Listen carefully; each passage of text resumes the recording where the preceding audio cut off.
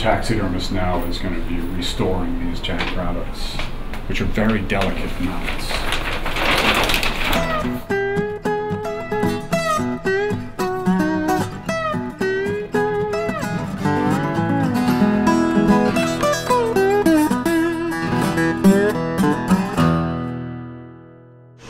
That's pretty neat how the light comes through them like that. Other than the ears, the jackrabbits were in great condition. They were a little faded, especially the antelope jackrabbit. So what I did is I took a little color and did restore a little of the color to the head, the neck, to make the white eye rings around it pop a little bit. Some of the markings now just jump out a little more. But other than that, it was a fantastic mount. Jackrabbits and rabbits in general are one of the most difficult animals to taxidermy.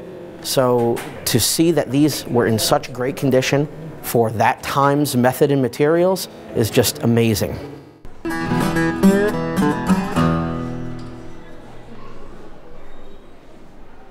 The main problem with the antelope jackrabbit was the condition of its ears. They had suffered significant structural damage in the presence of deep wrinkles and indentations.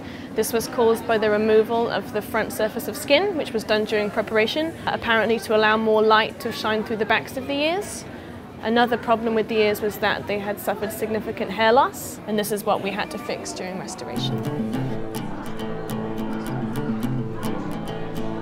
This is Julia Sobalski, who is another conservator working on this project, and this photograph shows her installing the hairs delicately by hand.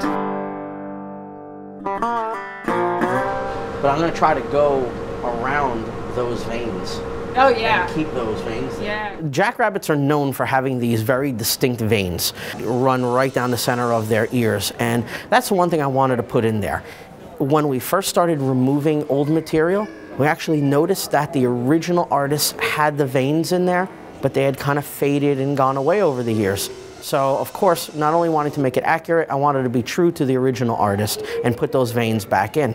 And that, to me, just says jackrabbit when you look at the ears. Yeah.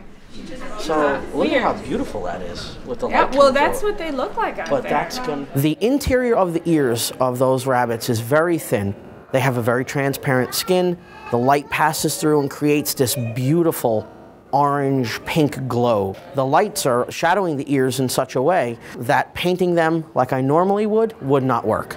So then I tried to decipher some sort of way to create light and paint in the light that was hopefully going to look like it's passing through, and it was very difficult. But in the end, I'm not ashamed to say I repainted them several times and finally hit on something I was very happy with.